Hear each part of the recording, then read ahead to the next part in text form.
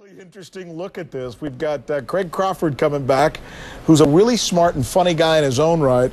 And then we got Will Durst, who's a really funny and smart guy in his own right. It's an interesting combination. Stay right there. We'll be right back. He's the author of the book that's called The All-American Sport of Bipartisan Bashing. I read this guy's stuff over the weekend. Trust me, funny. And by the way, we also have Craig Crawford, who's standing by with us as well. And he's kind of funny in his own right as well.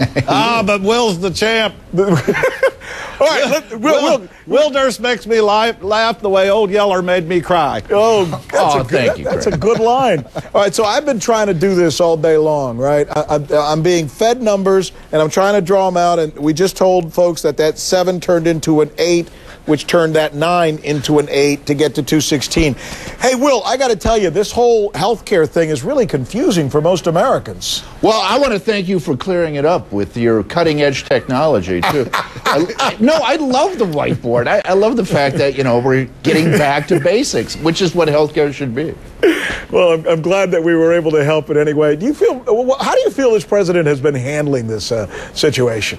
Well, he's been kind of focused on it, but people are crazy, and you've seen the rhetoric. It's ratcheted up to 11. If you're not screaming across the outer orbit of Neptune, nobody hears you. You got Rush Limbaugh threatening to leave the U.S. if health care passes, which for a lot of people is a big win-win. You agree, Craig?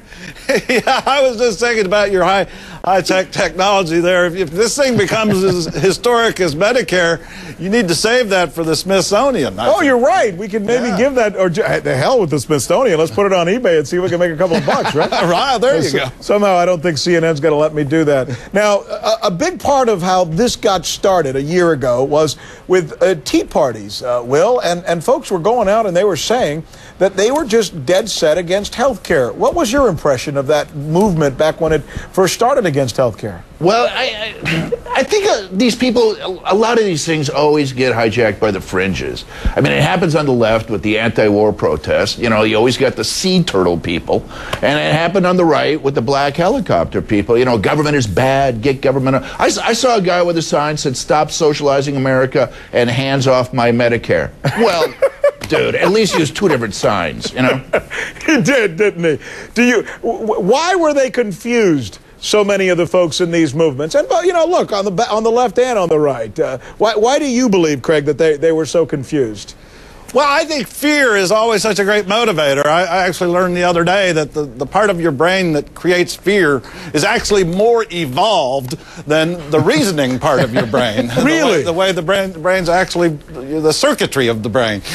So fear is always going to trump reason.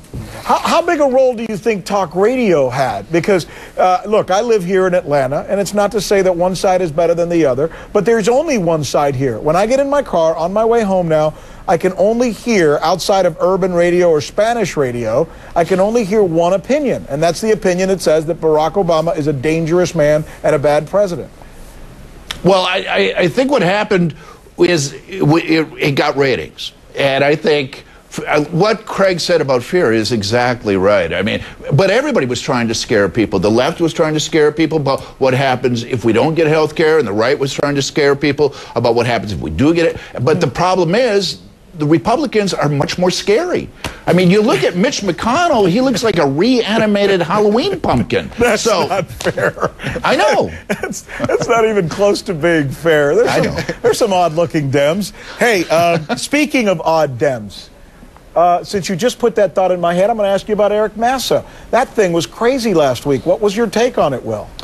Well, it was crazy, you're right. And Eric Massa, the Democratic congressman from New York, who, of course, is known amongst his congressional staffers as Tickle Me Eric. This guy was too crazy for Glenn Beck. Glenn Beck washed his hands of him. And that's when you know you're entering odd territory.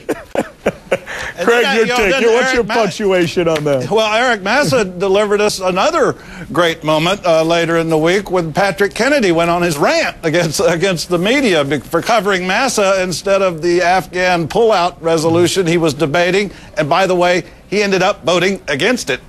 even though he was complaining about the press not covering it. Which proves once again that Crazyville can be visited by either side at any time and when you least expect it. Hey guys, this was great. We'll have to do this again. I think it's a great way to close out the week.